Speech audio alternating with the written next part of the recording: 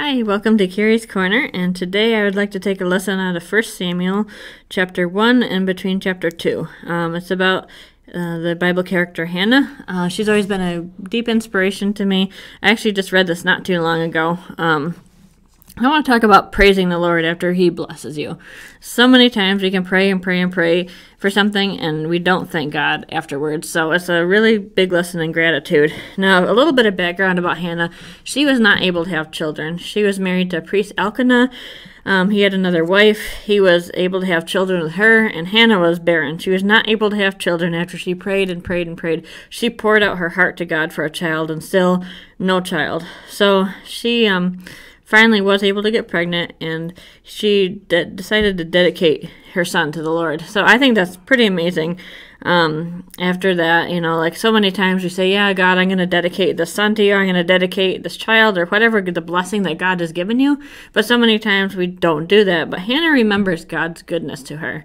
So I want to just kind of touch on that today.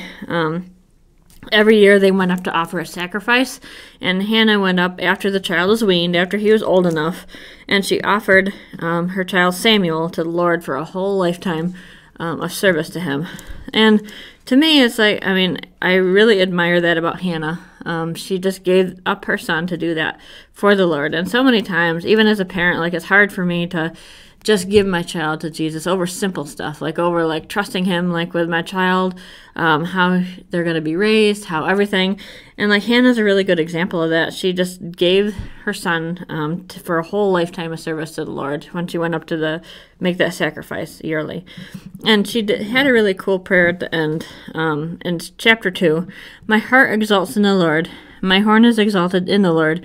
My mouth derides my enemies, because I rejoice in your salvation. There is none holy like the Lord, for there is none besides you. There is no rock like our God. Talk no more very proudly. Let not arrogance come from your mouth.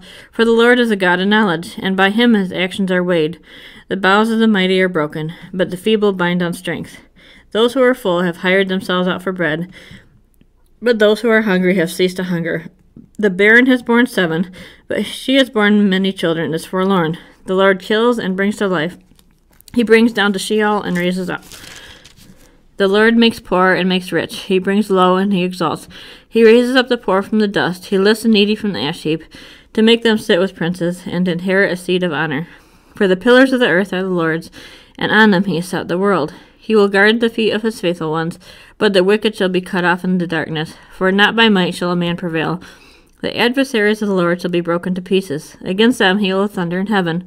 The Lord will judge the ends of the earth. He will give strength to his king, and exalt the horn of his anointed. So Hannah gets this. She gets it. It's about the Lord. He was the one who gave her this child. She was not the one who did it in her own strength. She was not able to have children. She was really brought down low when her husband's other wife had kids. And she kind of taunted Hannah when she had a kid and Hannah couldn't. And I think that's just cruelty. But God just brought her up. He raised her up, and he gave her the kid because he knew already that she was going to obey him. He gave her that choice to obey or not to obey. But she obeyed him. She dedicated her child to him.